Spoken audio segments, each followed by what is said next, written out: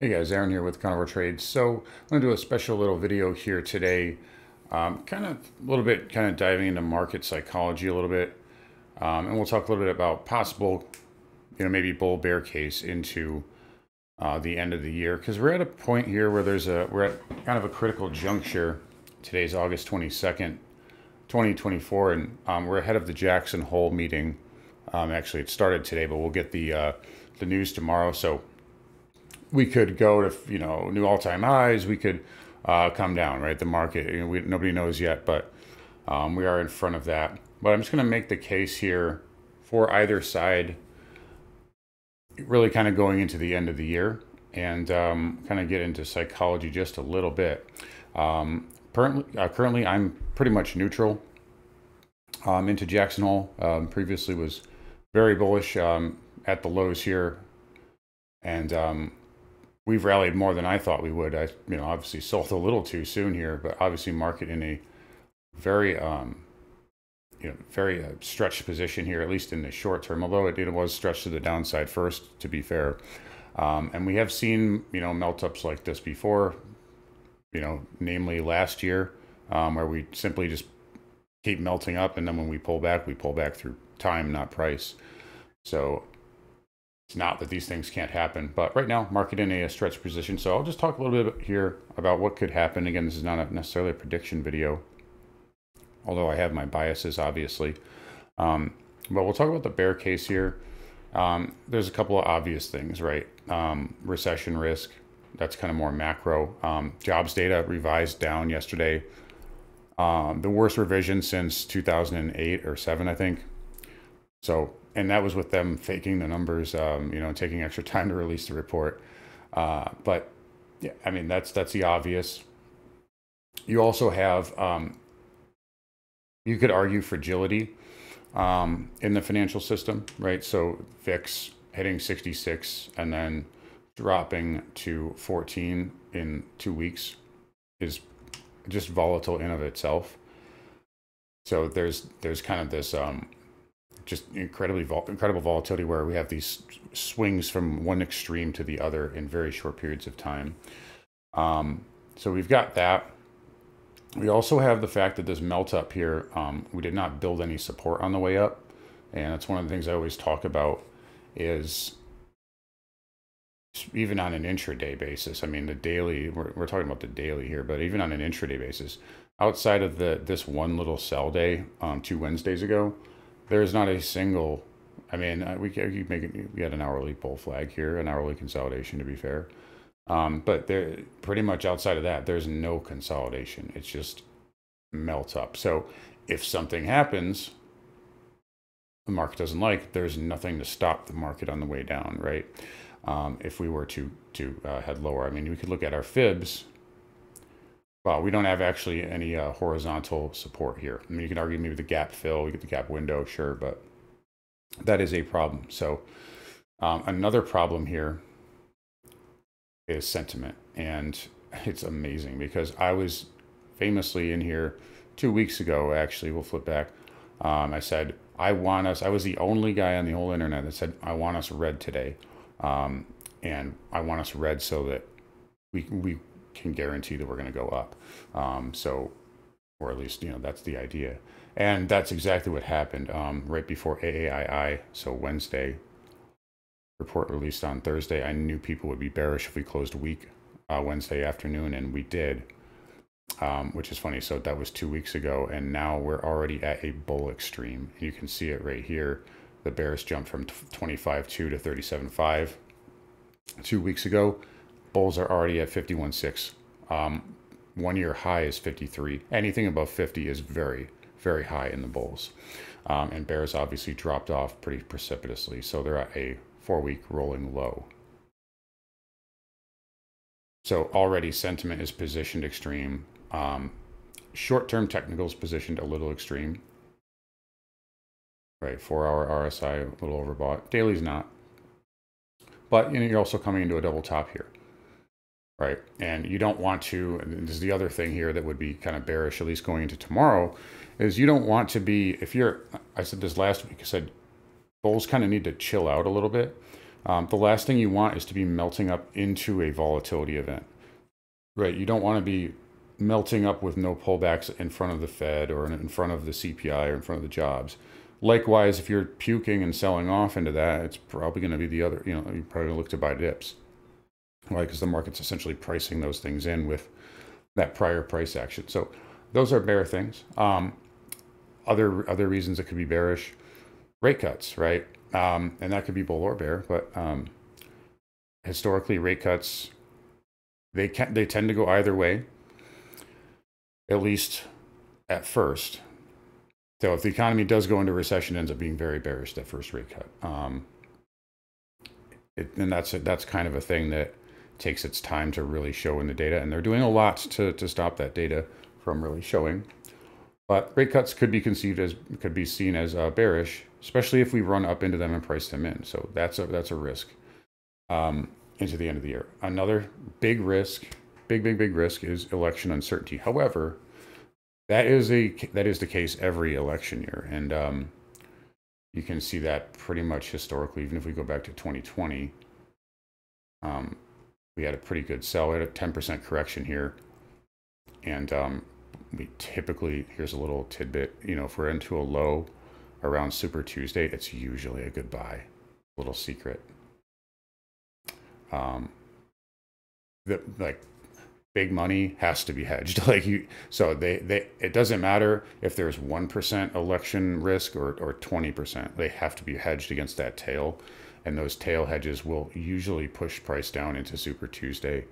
And when they roll off, you know, it goes higher. And even if something does happen where there's an election contest, again, those hedges are already there.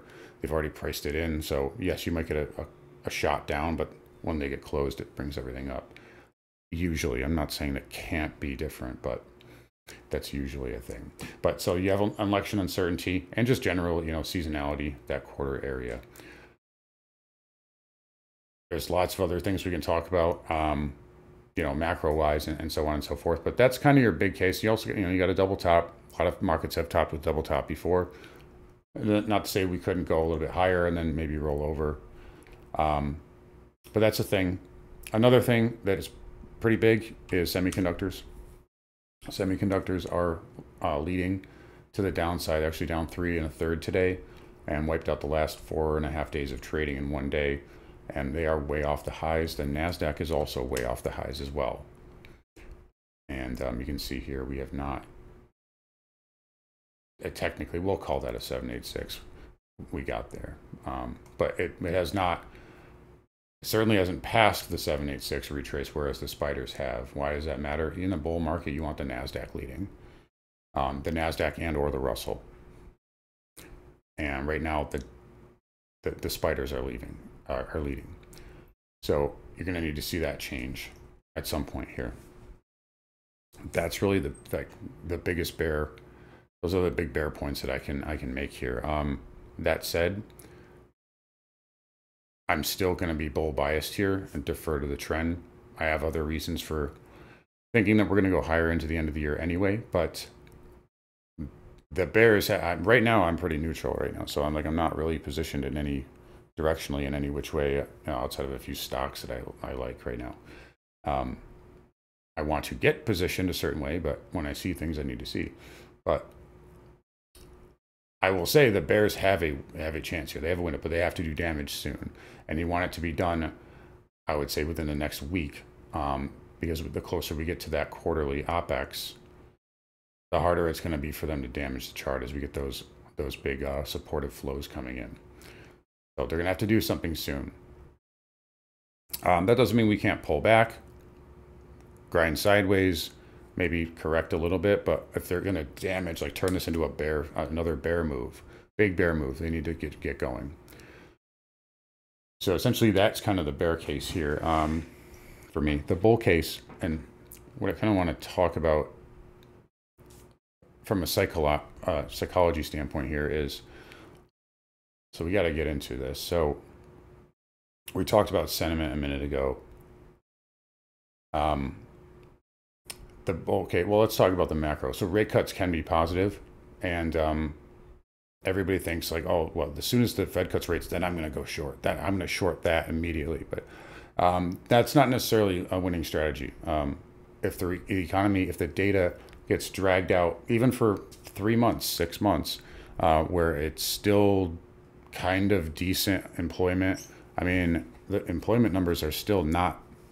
They're not. I mean, by some metrics, with the revisions, they're not good, but they're still managing to keep it propped up, right? If they can prop it up a couple more months, rate cuts could actually be seen as bullish if we're not headed towards a recession, or at least as far as the Wall Street algos are concerned.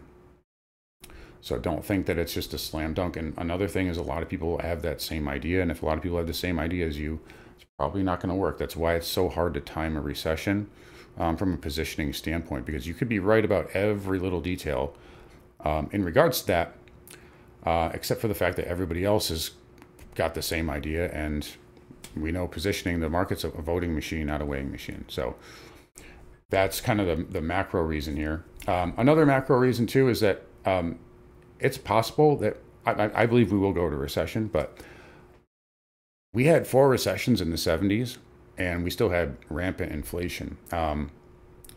There's a possibility that the recession is shallow, right? Like nobody's thinking about that. No one's thinking about that possibility. What if the data starts coming in and everybody expects to get really bad and then it just kind of tails off? That's a possibility. Not really what I'm making the bull case for, though. But the bigger reason is the psychological aspect of it. So if we go down to just the core of what the market is, it's a voting machine, right? More buy orders and sell orders, it goes up. And if you get to a point where there aren't any buy orders left, because everybody who wants to buy has already bought in, then you go down, right? It's that simple. It doesn't matter about anything else. That's what drives markets, and what makes them continue trending or end trending. And then the narrative follows, right? Nobody was talking about the carry trade until we started going down, right? But we have this big melt up here, right? If the market wants to go higher, what's it got to do? If we get to that critical mass, it's got to push people out, right? So take a look here at the angle in the April correction, right? It's pretty steep. Now everybody who shorted here got burned, so it ended up just being kind of a one-off pullback. What happened here? Was the angle steep? Not really. In fact, you could argue that outside of these 2-3 days here, it was actually kind of sideways, more kind of like that. So we had a lesser pullback here than we did here.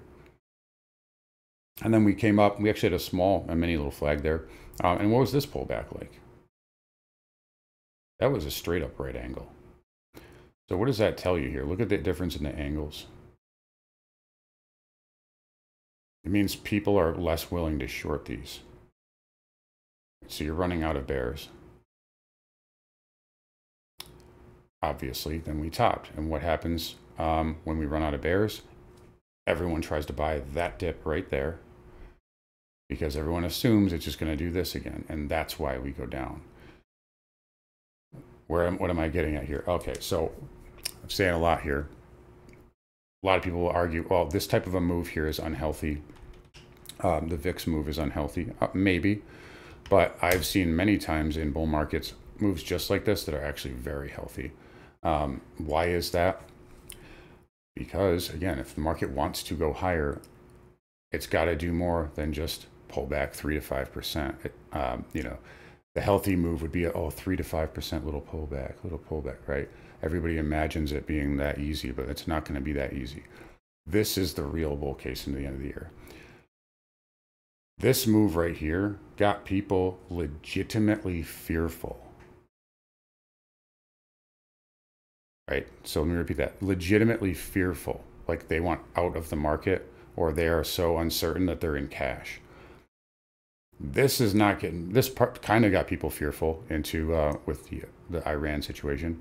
This got people a little fearful. There was a lot of bears chirping about a rolling top. Nobody was fearful here. Nobody was fearful here. They got legitimately fearful. The yen carry trade, Iran, the election, the leverage short vol blow up. People remember that, right? That's not just gonna get forgotten about. And it's probably part of the reason why we squeezed so hard, because a lot of people went short down here. So that's going to be in play for a few months now. If people are legitimately fearful, they're not going to trust rallies. And I think that is probably the biggest piece of the bull case going into the end of the year. We can talk all day about overbought. We were overbought here. I can point to you plenty of other flash crashes that were, ended up being very bullish in the big picture. 2015, 2014, we had we had 3 of them within the same span of a year, and it led to a massive move. So these types of moves tend to have to happen. We see them on an intraday basis too sometimes.